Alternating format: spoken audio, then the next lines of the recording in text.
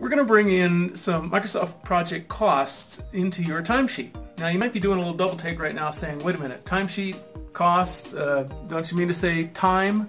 Well, in this case we're going to be looking at Microsoft project costs and how they come down into standard time in synchronization.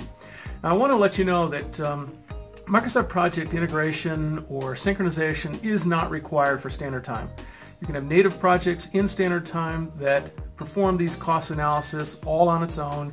You don't need Microsoft Project for that. But if you're computing those costs based on human resources or material resources, cost resources in Microsoft Project, you can bring those costs down into standard time and see them. So let's go ahead and take a look at this tool right now.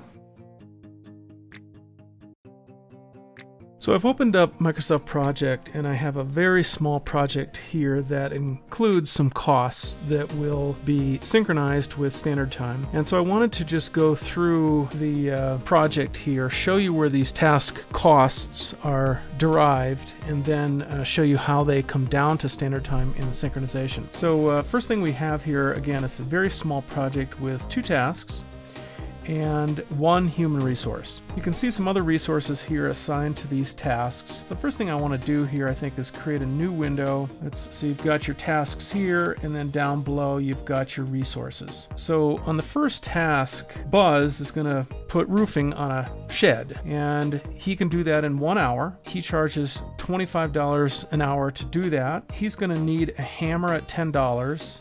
He's going to need 1 bucket of nails at $1, and he's going to need 2 rolls of roofing at $5. So that totals up to $46. The second task, he's going to roof the entire house, and that will take 10 hours.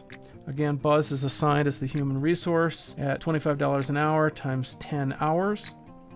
He already purchased the hammer, so there's no cost there, but he has 4 buckets of nails at $1 a piece and 10 rolls of roofing at $5 a piece. So that totals up to $304, and then the total job is $350. So I wanted you to first of all just see these tasks, the costs that are involved. Turns out that Microsoft Project has 3 different types of resources. There is a work resource, the human resources, there are materials, and there are costs.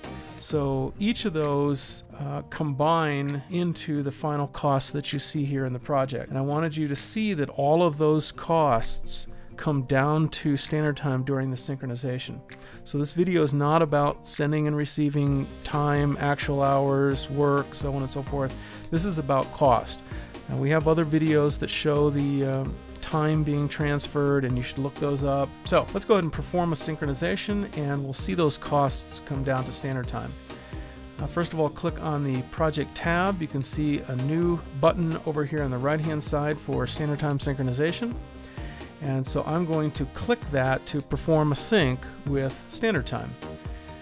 The first thing I'm going to do is just create a new project in standard time. This comes up by default with the name of my project. I'm just going to name this 82009.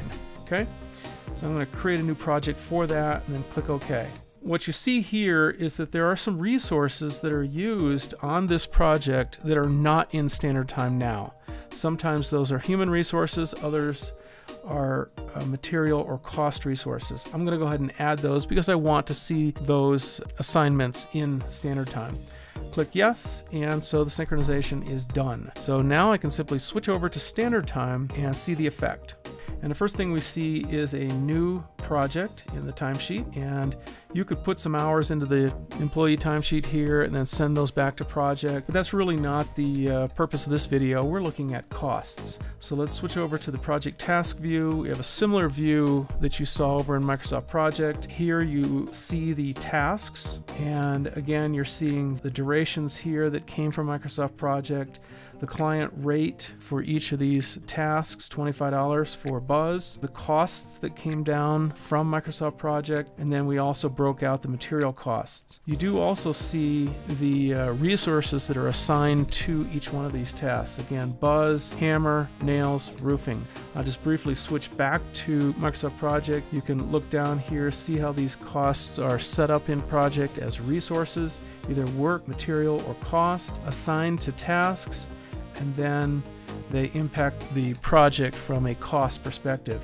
And then back to standard time, when you sync, you'll be able to see those same costs down in standard time. Don't worry, only the administrators will see that.